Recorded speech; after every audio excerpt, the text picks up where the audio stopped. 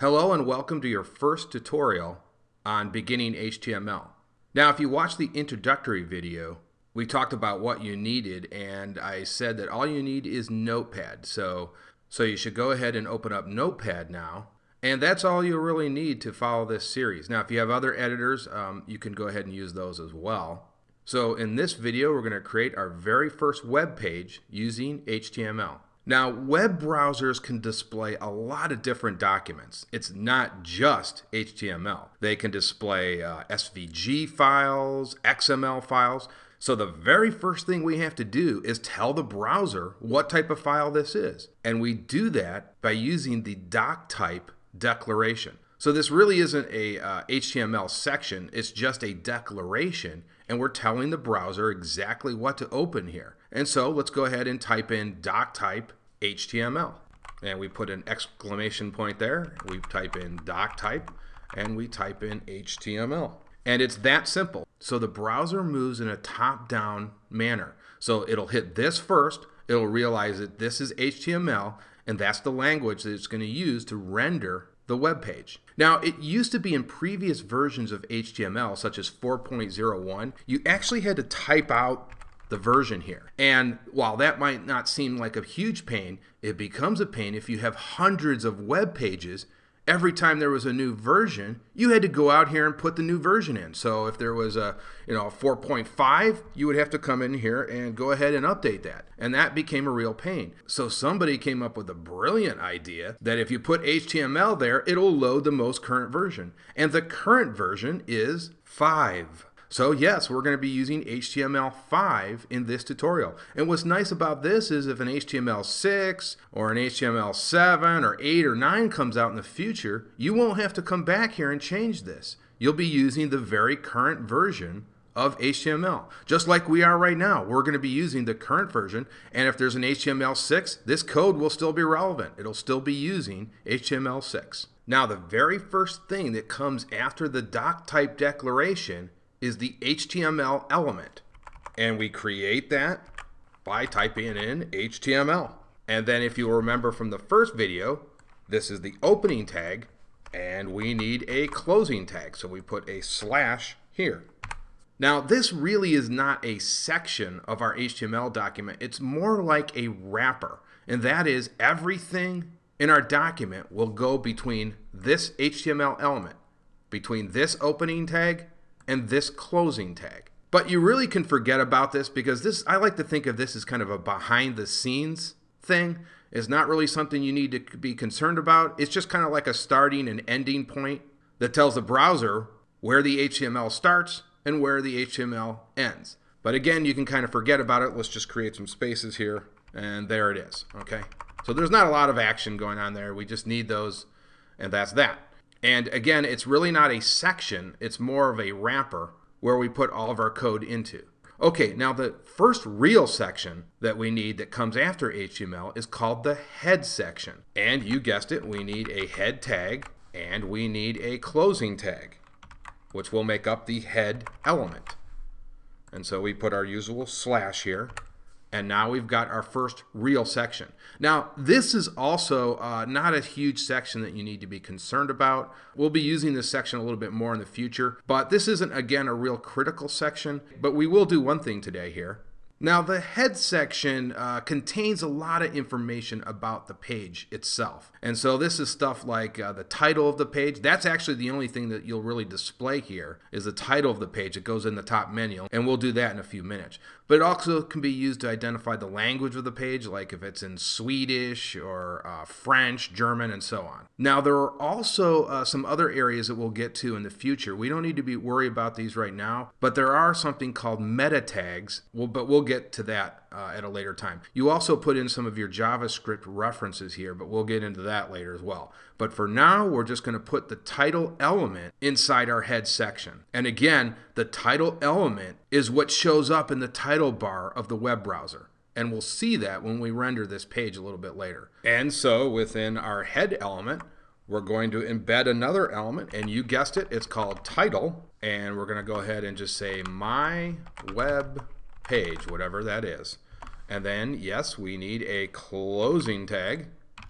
And now we've got our title element And we've got our title that will be displayed. If this was the web browser, it would be displayed up here, and we'll see that in a few moments. So that's all we need to be concerned about right now, and let's move on to the body section. And this is where all of the action takes place. This is really the heart and soul of your web page, and it needs also a closing tag as well.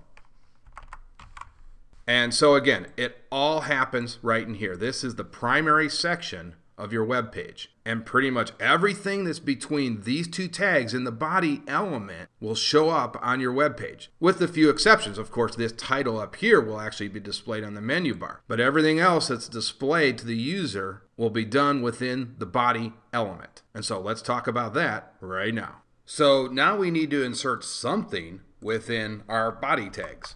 In this tutorial, we're just going to insert some simple headings and some simple text. That's all. Now, obviously, later on, we'll get to images and hyperlinks and a lot more. But today, we're just going to insert some simple text along with some simple headings. So the first thing we need is a heading. And you use the H tag for that, and it's H1. And then we're going to close that tag as well.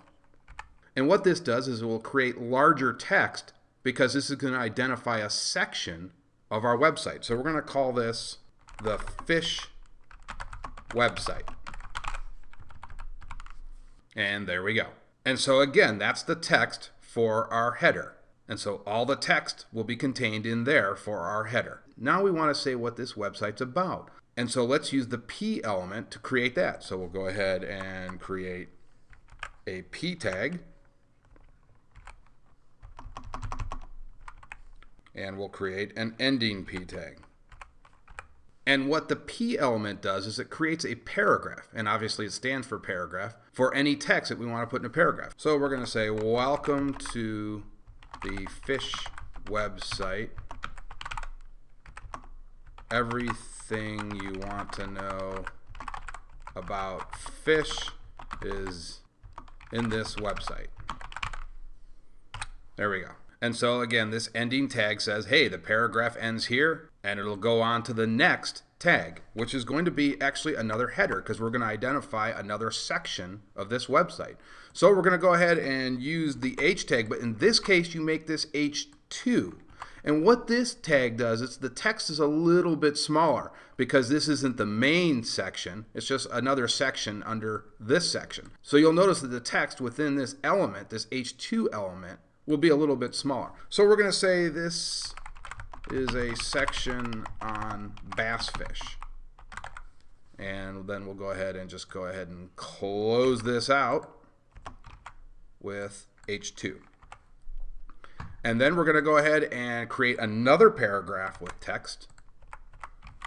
And we're going to say, bass fish live in lakes. That's great. Okay, and so that's all we need. And so now let's go ahead and render this and see how these headers and paragraphs are displayed in our first web page. So you want to go ahead and hit Save As, and we're going to call this Test. I'm going to save this on the desktop. Make sure you put test.html, and then we'll go ahead and minimize this. And now all you have to do is go ahead and double click our HTML file. And there you see we have our first web page. And you can see here the H1 tag formatted it with the largest text. And then here was our paragraph, and you can see it made it just regular size. Now later on I'll show you how we can adjust the font size here, but it creates a standard font size for this paragraph. And then we created our second header, which is right here, and you'll see that it's a little bit smaller than the text up here, right? The text size up here. It's a little bit smaller. And then we had our other paragraph in which we said bass fish live in lakes. And so this is the very first web page. Now we're going to explore many more HTML tags. This is just a bare bones site, but I hope you get the idea now how the structure works in HTML. That's the basic structure, and if you can understand that, you're well on your way to understanding HTML. Now, I will point out that this is a good way to test your HTML. Now, later on, I will show you how to upload these files to a web server, and then you would be live. People can actually see this out on the internet. But for our purposes now, we can just double click on the HTML file on our desktop and do the testing here. And that's a great way to test your HTML to see if it works. Now, I just want to make a couple more points before we close this video out. You'll notice that under the header sections here, the H tags will format the text with bold. So you can see that right here, this text is in bold. Both headers do that. And of course, you can see the title that we added, my web page. It's right up here. Okay, that's going to do it for this tutorial. I will see you guys in the next tutorial.